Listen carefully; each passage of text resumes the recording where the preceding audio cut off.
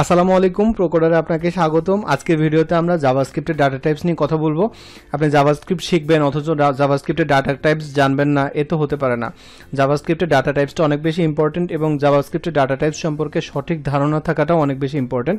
তাই আমি আজকে ভাবছি যে আপনাদের জাভাস্ক্রিপ্ট নিয়ে বলবো। তাই যদি আপনি ইন্টারেস্টেড হন দেখতে থাকুন, ফিরে আসছি ইন্ট্রোর পর।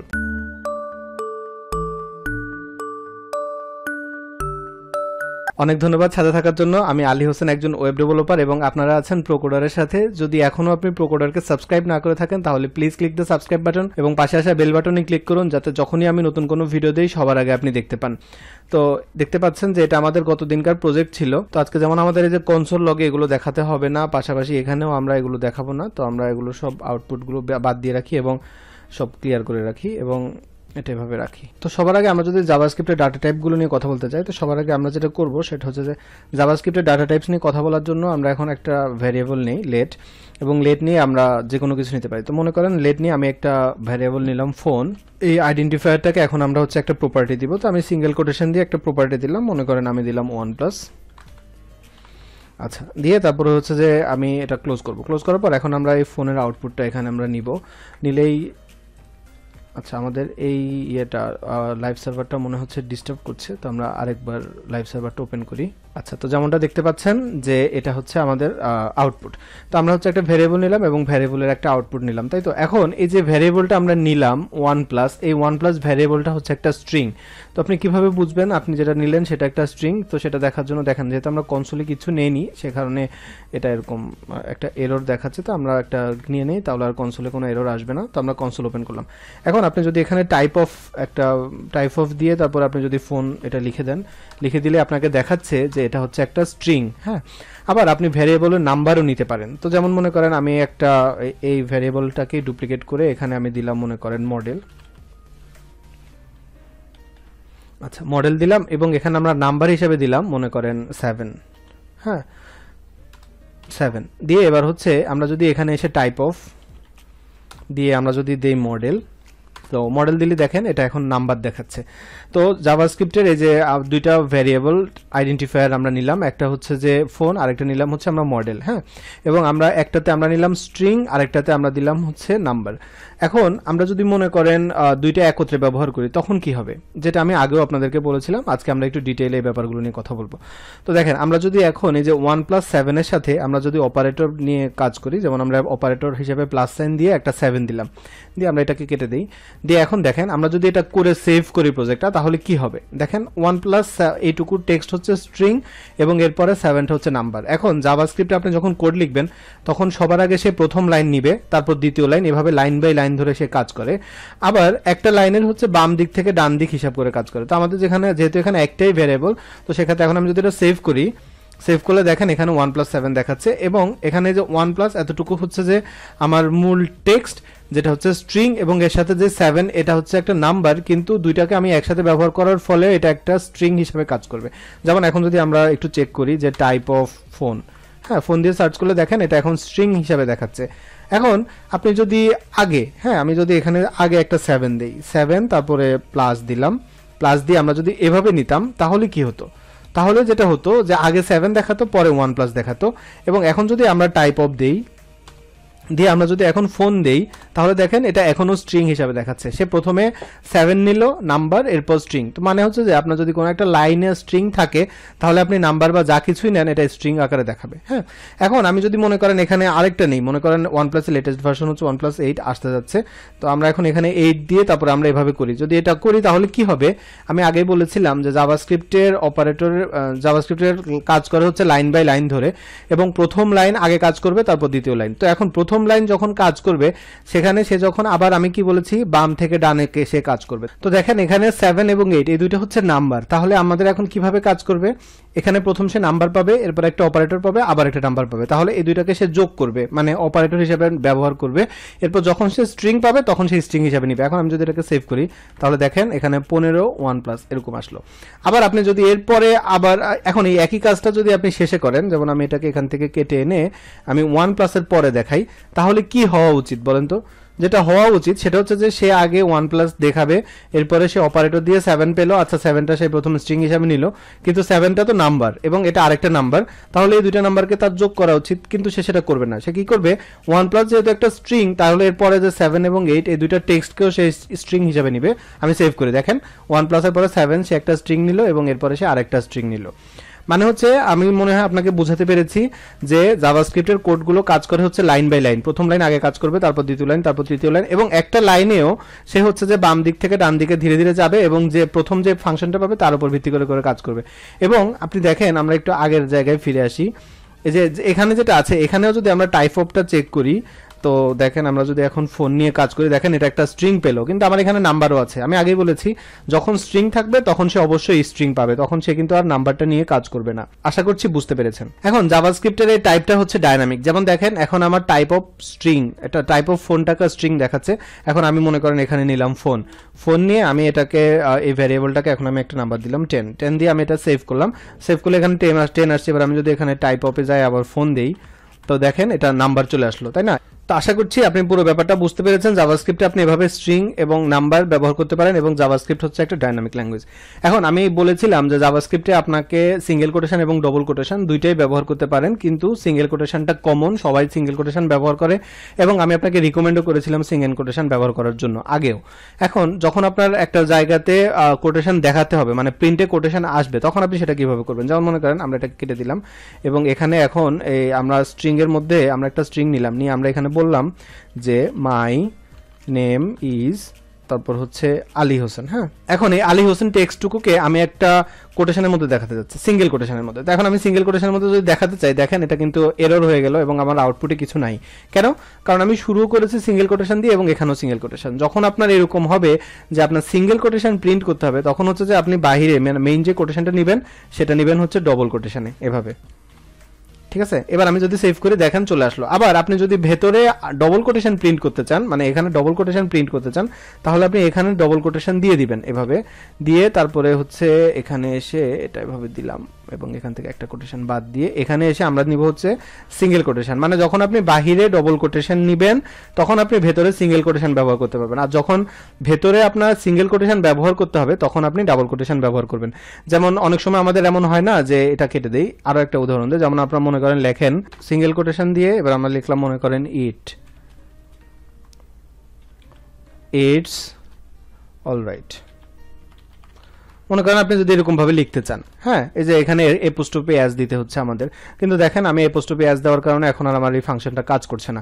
তো সেক্ষেত্রে আমাকে যেটা করতে হবে, আমি এই পুরো অংশটুকুকে কাট করে নিয়ে এই যে সিঙ্গেল কোটেশনটাকে বাদ দিয়ে এখানে আমরা এখন ডবল কোটেশন নিয়ে এর মধ্যে আমরা ইটস অলরাইট লিখে দিই, দেখেন চলে আসলো। তো এরকম অনেক সময় আপনার এরকম হবে, সিঙ্গেল কোটেশন ডাবল কোটেশন নিয়ে যদি ঝামেলা হয় তাহলে আগে ডবল কোটেশন পরে সিঙ্গেল কোটেশন, বা আগে সিঙ্গেল কোটেশন পরে ডাবল কোটেশন করতে পারেন। তবে যখন আপনি সিঙ্গেল কাজ করবেন তখন আমি রিকমেন্ড করছি সিঙ্গেল কোটেশন ব্যবহার করার জন্য।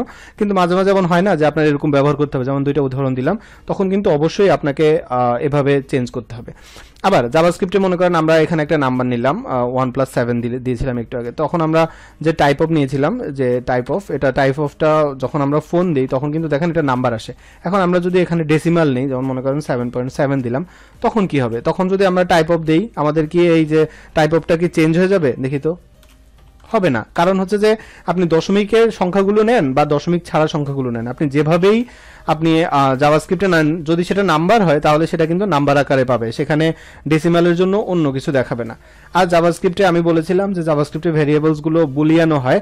তো বুলিয়ান দেখানোর জন্য আমরা যেটা করতে পারি, যেমন মনে করেন আমি একটা ফোন দিলাম, ফোন নাম নিলাম, ফোনটা হচ্ছে 7 এবং আমি আরেকটা নেই লেট এবং এটা দিলাম মোবাইল। আচ্ছা, মোবাইল দিয়ে তারপর আমরা এটা দিলাম মনে করেন 8। হ্যাঁ, দুইটা দিলাম, একটা ফোন একটা হচ্ছে মোবাইল। এবার আমরা হচ্ছে যে ফোন, এখানে হচ্ছে আমাদেরকে প্যারেনথেসিস দিতে হবে, মানে ফার্স্ট ব্র্যাকেট, এটা দিয়ে আমরা ডবল ইকুয়াল টু দিব, ডবল ইকুয়াল টু দিয়ে দিব মোবাইল। হ্যাঁ, তো এটা দিলাম, দেওয়া এটার মানে হচ্ছে যে আমাদের যখন আপনি ডবল ইকুয়াল টু দিবেন তার মানে হচ্ছে যে এটা আপনাকে দেখাচ্ছে দুইটা কি সমান কিনা সেটা। মানে এখন যদি দুইটা ফোন এবং মোবাইল দুইটা সমান হয় তাহলে আসবে ট্রু, আর যদি দুইটা সমান না হয় তাহলে আসবে ফলস। তো আমরা সেভ করে দেখেন ফলস আসছে, কেন? কারণ আমার ফোন এবং মোবাইল দুইটা আলাদা নাম্বার। এখন আমরা যদি দুইটাকে একই করে দিই, দুইটাই আমরা 8 করে দিই, তাহলে দেখেন আবার ট্রু আসলো। আমি অপারেটরসের ভিডিওতে খুব সম্ভবত বলেছি, না বললে বলে দিলাম, মনে নেই বলেছি কিনা, যাই হোক। তো আপনি এভাবে দেখেন আমাদের জাভাস্ক্রিপ্টে আমরা ট্রু ফলস নিয়েও কাজ করতে করতে পারি, এটা আসলে নির্ভর করে যে কন্ডিশনাল টেস্টিং আপনার এটা কি ট্রু হবে না ফলস হবে সেটার উপর। আবার জাভাস্ক্রিপ্টে আপনি অ্যারেজ ব্যবহার করতে পারেন। অ্যারেজটা ব্যবহার করার সবথেকে বড় সুবিধা হচ্ছে কি, অ্যারেজ দিলে আপনি সেপারেট করতে পারবেন এবং কতগুলো আলাদা আলাদা ডাটা আপনি একসাথে নিতে পারবেন। হ্যাঁ, যেমন মনে করেন আমরা মনে করেন ফোন দিলাম, ফোন নিয়ে এখানে হচ্ছে যে আমরা এখন অ্যারেজ ব্যবহার করব। তো অ্যারেজের জন্য আমাদের স্কোয়ার ব্র্যাকেট বা থার্ড ব্র্যাকেট যেটাকে ম্যাথমেটিক্সে আমরা বলি সেটা ব্যবহার করবেন। করে তারপরে এখন আমরা মনে করেন লিখলাম একটা মোবাইল ব্র্যান্ড যেমন স্যামসাং, এরপর কমা দিয়ে আমরা আরেকটা মোবাইল ব্র্যান্ড লিখলাম মনে করেন অ্যাপেল, তারপর আমরা কমা দিয়ে আরেকটা নিলাম, এটা দিলাম মনে করেন OnePlus। আচ্ছা, তো আমরা তিনটা নিলাম, তিনটা নিয়ে এখন যদি আমরা সেভ করি, আমাদের এখানে এই যে বুলিয়ানটার দরকার নেই, তো আমরা এটা বাদ দিয়ে ফোনটাকে বাদ দিয়ে সেভ করি। তো দেখেন এখানে এরকম আসছে স্যামসাং, অ্যাপেল এবং OnePlus। এবং আপনি কনসোলে একটা জিনিস খেয়াল করেন যে এদের একটা নাম্বার কিন্তু আছে 0, 1, 2। তার মানে আপনি যদি চান তাহলে আপনি শুধুমাত্র একটাও প্রিন্ট করতে পারবেন। এখন আপনি যদি মনে করেন যে OnePlus-টাকে আপনি প্রিন্ট করতে চান, তাহলে যেটা করবেন সেটা হচ্ছে এখানে এসে স্কোয়ার ব্র্যাকেট দিতে হবে। তো স্কোয়ার ব্র্যাকেট দিয়ে এখানে আপনাকে দিয়ে দিতে হবে হচ্ছে 2। তো 2 দিলে শুধু OnePlus-টা প্রিন্ট হবে। আবার আপনি যদি 1 দেন তাহলে অ্যাপেল প্রিন্ট হবে। দেখেন, আচ্ছা একটু প্রবলেম হচ্ছে মনে হয়, দেখেন অ্যাপেল প্রিন্ট হলো। আবার আমি যদি এখানে 0 দেই তাহলে হচ্ছে যে আমাদের স্যামসাংটা প্রিন্ট হবে। দেখেন, তো এরকম প্রিন্ট হচ্ছে। লাইভ সার্ভার মাঝে মাঝে একটু ঝামেলা করে, তাই একটু প্রবলেম হচ্ছে। তো আমি আশা করি বুঝতে পেরেছেন যে আপনি যখন যেটা ইচ্ছা সেটা প্রিন্ট করতে পারবেন। এর পাশাপাশি আপনি কিন্তু চেঞ্জও করতে পারবেন। যেমন আপনি যদি মনে করেন যে এখানে OnePlus আছে, এটা চেঞ্জ করে আপনি অন্য একটা ব্র্যান্ড দিবেন, তো আপনি কি করবেন, এখানে লিখে দিবেন ফোন, ফোন দিয়ে তারপরে আপনি স্কোয়ার ব্র্যাকেট দিয়ে এখানে আপনি মনে করেন আমার এই OnePlus-এর নাম্বারটা কত ছিল, OnePlus-এর নাম্বারটা ছিল হচ্ছে 0, 1, 2। তো আমরা এখানে দিব 2 দিয়ে এবার আমরা ইকুয়াল টু দিব। ইকুয়াল টু দিয়ে আমরা OnePlus-এর জায়গায় যদি আমরা এখন নোকিয়া বসাই, তো দেখেন এরকম হবে নোকিয়া দিয়ে তারপর এখন আমরা যদি সেভ করি তাহলে দেখেন এই যে আমাদের 3 নম্বর OnePlus-এর পরিবর্তে এটা নোকিয়া হয়ে গেল এবং লেন্থ 3 দেখাচ্ছে। আবার একইভাবে আপনি যদি চেঞ্জ করতে চান, এরকম চেঞ্জ তো করতেই পারলেন। আবার আপনি যদি মনে করেন যে না আমি OnePlus-এর সাথে নোকিয়াটাকে 4th আইটেম হিসেবে অ্যাড করব, সেটা করতে পারেন। দেখেন 0, 1, 2, তার মানে 4th আইটেমের নাম্বারটা হবে 3। তো আমি যদি 3 দিয়ে সেভ করি তাহলে দেখেন এখন কিন্তু 4টা আইটেম যোগ হলো এবং লাস্টে নোকিয়া আসলো। তো অ্যারেজের মাধ্যমে আপনি এরকম ভাবে বিভিন্ন ডাটা অ্যাড করতে পারবেন, বের করতে পারবেন, এরকম কাজগুলো আপনি করতে পারবেন অ্যারেজের মাধ্যমে। এর পাশাপাশি আপনি জাভাস্ক্রিপ্টে অবজেক্ট আছে, অবজেক্ট ব্যবহার করতে পারেন জাভাস্ক্রিপ্টে। তো অবজেক্ট ব্যবহার করার জন্য আমরা যেটা করব এখন সেটা হচ্ছে যে দেখেন আমরা কিন্তু অ্যারেজ যখন নিয়েছিলাম তখন আমরা নিয়েছিলাম স্কোয়ার ব্র্যাকেট, আর যখন আপনি অবজেক্ট নেবেন তখন সেটা হবে হচ্ছে কার্লি ব্রেসেস। তো আমরা কার্লি ব্রেসেস মানে হচ্ছে সেকেন্ড ব্র্যাকেট, যেটা আমরা বীজগণিতে বলি, এই যে কার্লি ব্রেসেস, এটা আমরা নিব।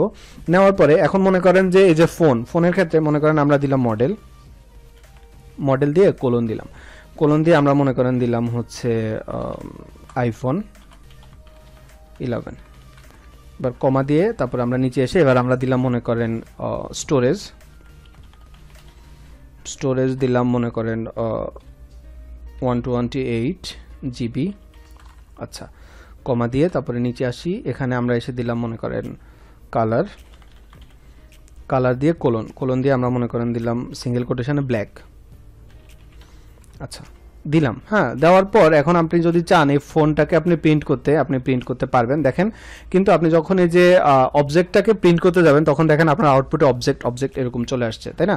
আবার এখানে দেখেন আমাদের যে কনসোলে কিন্তু আবার সবাই ঠিকভাবে আসছে, মডেল, স্টোরেজ, কালার এরকম ভাবে অবজেক্টগুলো আসছে এবং এদেরকেও আপনি আলাদা আলাদাভাবে আপনার আউটপুটে প্রিন্ট করতে পারবেন। আপনি প্রিন্ট করতে চান তাহলে ফোনের সাথে একটা ডট দিয়ে আপনি যদি এখন কালার লিখে দেন তাহলে কালারটা প্রিন্ট হবে।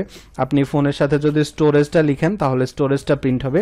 দেখেন এখন আমার স্টোরেজটা দেখা যাচ্ছে। তো এভাবে আপনি কিন্তু চাইলে ডট নোটেশনের মাধ্যমেও আপনি চেঞ্জ করতে পারবেন। একইভাবে আপনার যদি চেঞ্জ করার দরকার হয় ভেতরকার কিছু বাইরে থেকে আপনি সেটাও পারবেন। যেমন মনে করেন আমরা এখন এখানে লিখলাম ফোন লিখে তারপরে আমরা ডট দিয়ে লিখব স্টোরেজ দিয়ে আমরা এখন এটাকে যদি চেঞ্জ করে দিতে চাই তো আমরা কি করব, ইকুয়াল টু দিয়ে সিঙ্গেল কোটেশনের ভিতরে আমরা লিখে দিলাম 256 GB দিয়ে দিলাম, দিয়ে টার্মিনেট করলে দেখেন এখন এটা 256 GB হয়ে গেছে। তো এইভাবে আপনি কিন্তু যদি চান তাহলে আপনি জাভাস্ক্রিপ্টের অবজেক্টগুলোকেও চেঞ্জ করতে পারেন আপনার ইচ্ছা অনুযায়ী, আপনি যেভাবে চেঞ্জ করতে চান। এখন আমরা যখন জাভাস্ক্রিপ্টে কাজ করি, যেমন মনে করেন যে আমাদের এখানে একটা ভ্যারিয়েবল নিলাম ফোন নামে, এখন এই ফোন ভ্যারিয়েবলটা যদি একেবারেই 0 থাকে, মানে কিচ্ছু না থাকে, সেক্ষেত্রে কি হবে দেখেন। আমি এটা কেটে দিই এবং এখানকার আউটপুটটাও এখান থেকে এটা কেটে দিই, তাহলে কি হয়, সেভ করলে দেখেন এটা এখন আনডিফাইন্ড আসলো, তাই না? আবার আপনি জাভাস্ক্রিপ্টে যদি একটা ভ্যারিয়েবল নেন যে ভ্যারিয়েবলটার আউটপুট আসলো নাল, হ্যাঁ, নাল আসলে নালও কিন্তু কিছু নাই, আনডিফাইন্ড মানেও কিছু নাই, নাল মানেও কিছু নাই, দুইটাই কিন্তু 0। কিন্তু যখন আপনি কোথাও 0 মানে আনডিফাইন্ড দেখবেন তখন আপনি বুঝবেন কি যে এই ভ্যারিয়েবলটাকে কোনোভাবে ডিফাইন করা হয়নি, যেমনটা আমরা একটু আগে করিনি। কিন্তু নাল যদি আসে তার মানে হচ্ছে এটা হচ্ছে ফুল ব্ল্যাঙ্ক। হ্যাঁ, এখন নাল এবং আনডিফাইন্ড এর ক্ষেত্রে আপনাকে একটা কথা বলার আছে, সেটা হচ্ছে আমরা অপারেটরে এসে এখানে যদি আমরা একটু লিখি নাল, তারপর ডবল ইকুয়াল টু দিয়ে আমরা দিলাম আনডিফাইন্ড। হ্যাঁ, আনডিফাইন্ড দিলাম। দেখেন নাল এবং আনডিফাইন্ড। এখন দেখেন আমি একটু আগে বলেছিলাম দুইটা যদি সমান হয় তাহলে ট্রু আসবে। আমি সেভ করি, যেহেতু নালেরও কোনো ভ্যালু নাই আবার আনডিফাইন্ডেরও কোনো ভ্যালু নাই, তাই হচ্ছে যে এটা ট্রু। কিন্তু আমরা তিনটা ব্র্যাকেট দেই, তিনটা ব্র্যাকেট মানে হচ্ছে যারা এরা সব দিক থেকে সমান কিনা। এটা আমি সেভ করে দেখেন এটা ফলস আসছে। তার মানে আনডিফাইন্ড এবং নাল দুইটাই হচ্ছে সমান, মানে এদের দুজনের ক্ষেত্রেই কোনো ভ্যালু নেই, কিন্তু এরা দুজনে কিন্তু একই না। আনডিফাইন্ডের মানে হচ্ছে যে আপনি কোনো কিছু ডিফাইন করেননি, এটা আনডিফাইন্ড অবস্থায় আছে। আর নাল মানে এখানে আপনি কিছু ডিফাইন করেননি এমন না, এটার ফলাফলটা নাল আসছে, মানে জিরো আসছে। দুইটা আলাদা, একটা হচ্ছে যে আপনি ডিফাইন করেন নাই তাই আনডিফাইন্ড, আর একটা হচ্ছে যে আপনি ডিফাইন করেছেন বা করেন নাই, যাই হোক ফলাফলটা জিরো আসছে। আমি আশা করছি আপনি আনডিফাইন্ড এবং নালের মধ্যেকার যে পার্থক্য সেটা আপনি বুঝতে পেরেছেন। তো এই ছিল জাভাস্ক্রিপ্টের উপর বেসিক ইন্ট্রোডাকশন। আমি আশা করছি আপনার জাভাস্ক্রিপ্টের ডাটা টাইপস নিয়ে আর কোনো সমস্যা থাকবে না। তারপরেও আপনার যদি কোনো সমস্যা মনে হয় নির্দ্বিধায় কমেন্ট করতে পারেন, আমি আমার অবসর সময় আপনাদের কমেন্টগুলো পড়ি। ভিডিওটা ভালো লাগলে লাইক বাটনে ক্লিক করবেন, ভালো না লাগলে ডিসলাইক বাটনে ক্লিক করে কমেন্টে জানান যে কেন আপনার ভিডিওটা ভালো লাগেনি। এখনো প্রোকোডারকে সাবস্ক্রাইব না করে থাকলে please click the subscribe button এবং পাশে আসা বেল বাটনে ক্লিক করুন, যাতে যখনই আমি নতুন কোনো ভিডিও দেই সবার আগে আপনি দেখতে পান। সুস্থ থাকবেন, নিরাপদ থাকবেন, প্রোকোডারের সাথেই থাকবেন। ধন্যবাদ।